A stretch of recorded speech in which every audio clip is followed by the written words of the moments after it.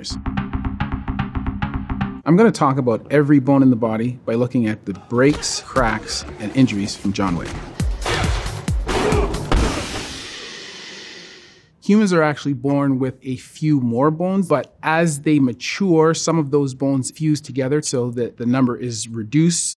If you think of a bone, it's kind of like an egg that has a very hard outer shell, which is the cortex of the bone. The inside actually looks more like sponge. You can actually squeeze it together and compress it. There is liquid, blood, and fat. And so when you break a bone, it bleeds a lot. The skull. The occipital bone. The occipital bone is located in the back of the cranium. In John Wick, we see him getting whacked in the head with a bat. Getting hit in the occipital bone is not necessarily going to be more painful than any other bone in the head, but you will have forward flexion of the cervical spine as a result. That in and of itself could cause injuries in the neck region. The parietal bone. The parietal bones are located on the side of the cranium. So the pterion is the point at which the parietal bone is the thinnest, and it's the most susceptible part of that bone to injury. If you injure the bone in this area, there is a good chance that you could injure the middle meningeal artery, which lies directly below, and you can cause a hematoma, which could affect the flow of blood in that artery. The temporal bones are on the side of the cranium. If you're going to hit him in the head, it would be one of the best places to do it. The frontal bone is at the front of the cranium. Anytime you have a head injury or a head blow with a significant amount of force, you run the risk of concussion. There isn't a set amount of force that is required to give a concussion. It varies from person to person. The sphenoid bone. These are the cavities that hold your eyeballs, and the sphenoid basically produces the back of that structure. The sphenoid is an irregularly shaped bone, so if you were to take it out and isolate it, it looks like either a bat or a butterfly. The ethmoid bone. The ethmoid bone is located just above and behind the nasal bone, so you can't really see it from the outside of your face, and it produces a roof over the nasal cavity. The nasal bone. The nasal bones are basically located at the top portion of your nose where your nose meets your face. We definitely see some slaps and punches to the face in John Wick. Palatine bone. The palatine bone is an essential structure in the oral and nasal cavity of the skull. This bone can be injured in association with midfacial or panfacial fractures. The zygomatic bones. The zygomatic bones forms the upper portion of your cheekbone as it comes towards the side of the eye. The inferior nasal concha. This helps to filter the air that we breathe. Vomer. This separates the right and left nasal cavities. The lacrimal bones. The lacrimal bones basically make up the inner portion of the orbit. So they're just above the nasal bones. The lacrimal bones are the most fragile bones in the face because they're very thin plate-shaped bones. So in the event that you actually hit somebody hard enough in the nose, there is a possibility that you can cause a very significant injury. The nasal bones would then be forced up through the ethmoid, which we said already is a very spongy bone, up into the brain case that's above. When that happens to John Wick, that might end up being a problem. Maxilla, basically the upper portion of your face. The mandible. So the mandible is the bottom half of your jaw. The mandible is the strongest bone in the skull. With your mandible, you could bite through smaller bones in the hand or in the feet. You'd be hard pressed to be able to bite through larger bones in your forearm or leg or anything like that, but small bones you could bite through for sure. The bones of the middle ear. The malleus, incus, and stapes. The bones of the inner ear are the smallest bones of the body. These are the bones that help us to transduce sound waves. The neck, hyoid bone. The hyoid bone is the only bone in the body that doesn't directly articulate with any other bones. Because it doesn't really articulate with anything, it doesn't really have any protection. So if you grab the neck and you apply any significant force to the neck, then you could break that bone. When we see John Wick with a plastic bag over his head, there is a possibility that his hyoid could be injured. The force would have to be directed more posteriorly to actually fracture the hyoid. It's a very small and delicate bone, so it's not something that's very easily repaired. And generally speaking, for most cases where the hyoid bone is injured, we will try to allow it to heal using non-operative means. The spine. When we're born, we have about 33 vertebrae. As we mature, the bones of the sacrum and the coccyx fuse to one another. And so instead of being individual bones, they end up being one solid bone. So we end up with a total of 24 vertebrae. They are the cervical spine, the thoracic spine, the lumbar spine, and the sacral spine. The cervical vertebrae. When compared to other vertebrae in the spine, the cervical vertebrae are certainly much smaller in size and more delicate. This just makes sense because the amount of weight that the cervical spine is supporting is significantly less than other parts of the spine. The typical trope is that they like to twist the head and instantaneously kill people. I'm not sure that that's the most efficient way, but C345 keeps the diaphragm alive. So if you can break the neck above the C3 level, that is going to be ultimately fatal if the person doesn't get medical attention. The thoracic vertebrae, the lumbar vertebrae. In the movie, when John is thrown off the balcony and he lands on his back, I have to tell myself as an orthopedic surgeon to suspend some disbelief because there is a very highly significant chance that he would have suffered a fracture of his lumbar spine. And in fact, probably more than just his lumbar spine, he probably would have fractured other parts of his spine as well. The lumbar vertebrae are significantly larger than are the vertebrae in either the cervical or the thoracic spine because they're supporting much more weight than are the other vertebrae of the spine. The sacrum. The sacrum is the bottommost portion of the spine, and this is a solid bone that previously, when we were embryos, was a segmented portion of the spine, but it is now fused to become one solid bone. The coccyx. The coccyx is the endmost portion of the spinal column. It's the bottom portion of the sacrum, and it's basically a vestigial tail. It's otherwise known as the tailbone. The tailbone is not really protected by anything. If you look at most of the other bones, other than at joints, those bones are surrounded by a significant amount of soft tissue, including muscle and fat. But if you touch your tailbone, there's not really anything between the tailbone and the hard surface that you're going to impact other than a small layer of skin. When you land on your tailbone, you are hitting your tailbone directly onto the floor, and that's why it's painful. The chest, the sternum.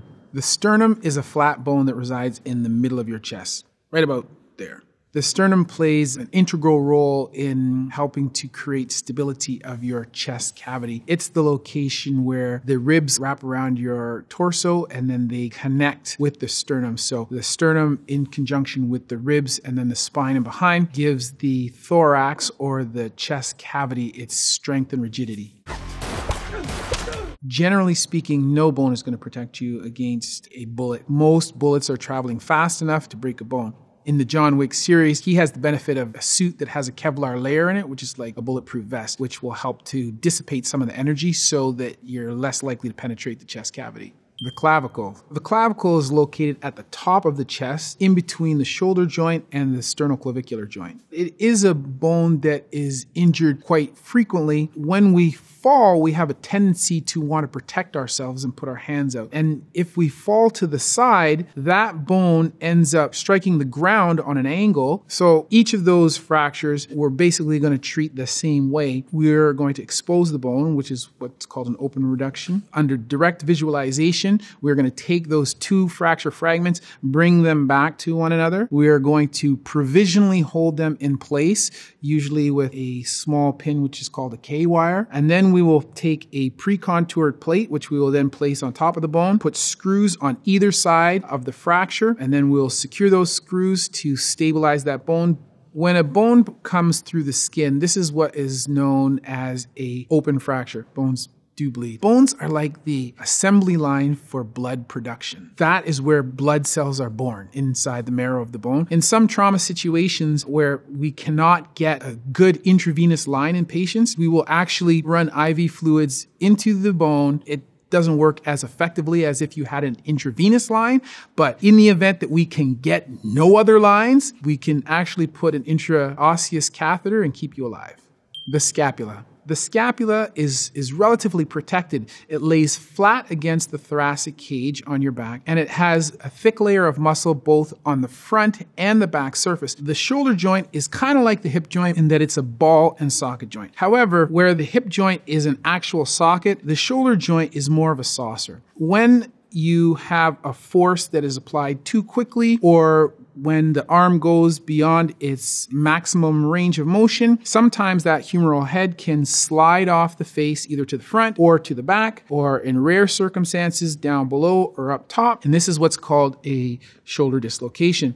The ribs. Generally, most adults have 24 ribs, 12 on either side. We see John Wick break more than a few ribs.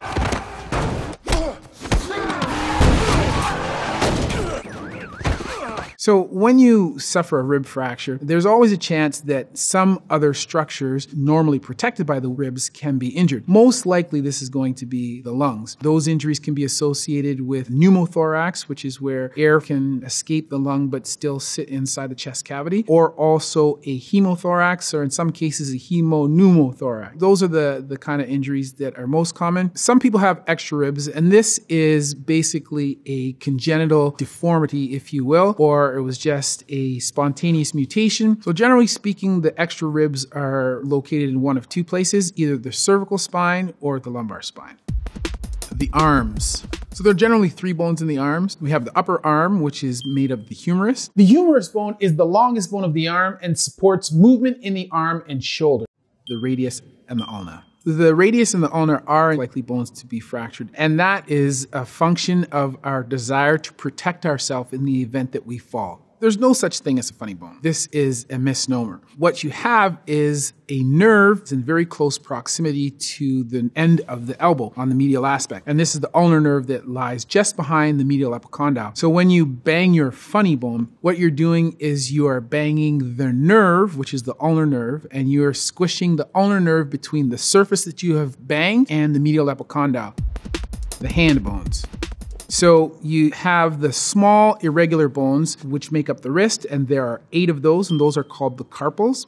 The carpal bones of the wrist are arranged in such a way that there is a tunnel which is called the carpal tunnel. Through this tunnel, the nerves and the tendons, flexor tendons of the wrist are housed. A common problem that people will have if there is any inflammation that's associated with these tendons is carpal tunnel syndrome. It takes some time to recover after carpal tunnel surgery, so you may have transient numbness and pain in your hand for almost a year after carpal tunnel release. Just adjacent to those, you have the 5 metacarpals. The metacarpus is a group of 5 bones of the hand between the phalanges and the carpus that makes up the rays of the hand. Even though the metacarpal bones are small, they are still classified as long bones. The next grouping of bones are the phalanges, or what people refer to as the fingers. The thumb is a unique digit in that not only can it flex and extend, but it can also rotate into a movement that we call opposition. In the savannah, we needed to be able to grasp to climb trees. And so the thumb allows us not only to grasp with our fingers,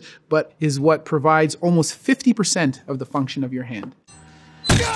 It is very easy to lose a finger, actually. Reattaching a finger is called a replantation. This is a relatively difficult procedure where we have to basically reconstruct the joint capsule to provide stability to the joint. We then have to reconstruct the nerves and the blood vessels, both arteries and veins, so that there is blood supply to and from the finger. And then we have to provisionally stabilize that while all of those structures heal. The pelvic girdle.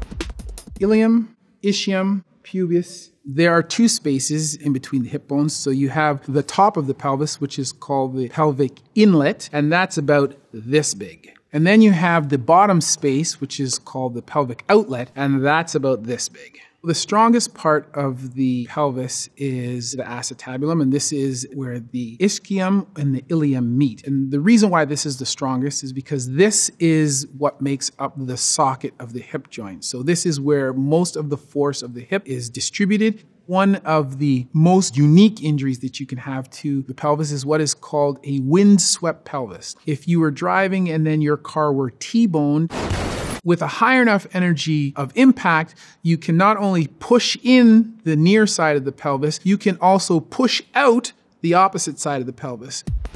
The legs. The femur. The femur is the largest long bone of the body, and it is also the strongest bone of the body as it sees the most compressive force on a day-to-day basis. If you are eating marrow from a cow, it is most likely that you are eating it from the femur bone. The equivalent is the femur in the human. you have a femur fracture, you can bleed 2 liters of blood out of your femur into your thigh. So almost half your blood volume. The fibula. The fibula is quite commonly used as what we call a vascularized bone graft. We can take bone from anywhere in the body and move it to another. Generally, we will do this with non-vascularized bone, so bone that does not have an active blood source that is attached to it. However, with the case of the fibula, a nearby artery, perineal artery, can be used to transplant that bone to another area and at the same time bring with it a blood vessel that will improve the likelihood that that bone will be incorporated at the new site. The tibia. The tibia, or shin bone, is the second largest bone in the body after the femur. It can be fractured along its length when kicking hard objects or when checking kicks with your leg. The patella. The patella articulates with the distal femur. It is contained within the tendons on the front aspect of the leg. So the quadricep tendon attaches to the top and the patellar tendon attaches to the bottom. Those tendons basically hold the patella in position. So as you bend your knee, the patella will move up and down a groove on the front of the distal femur, which is called the trochlea, and the knee will be kept in position medial and laterally by that trochlear groove, and it will protect the front of the knee. The feet bones. The foot bones are interesting in that they are similar to the bones of the hand, except that these bones are weight-bearing. As such, the foot has a number of arches which help to support the weight of the foot and to allow it to move dynamically as we stand and mobilize. The tarsal bones. The tarsal bones form the posterior aspect of the arches of the foot. The metatarsal bones. The metatarsal bones are known as the rays of the foot, and they form the front half of the arches of the foot. The phalanges. The big toe has 2 phalanges and the other toes have 3. In the past, when our ancestors lived in the savannah where we were climbing and we needed to hold on to branches and swing from branch to branch, we needed to use not only our hands but also our feet. At that time, our feet looked much more like hands, and so they have a lot of bones with a large number of articulation to allow them to perform hand-like movements. Although we still have those bones, our feet no longer function in the same manner that they did in the past. So when you break the digits of your feet, because the actual digits are so short, there really isn't a lot of bone that's available for us to fix. And normally when we fix a fracture, we want to have an adequate number of points of fixation on both sides of the fracture. But if the actual bone that we are fixing is only a centimeter long, what we will tend to do is splint them to the next adjacent straight phalanx, where we will buddy tape them together. That was each and every bone in the body, thanks to John Wick and Captain Jack Marrow. I think we got them all. And now for the final send-off,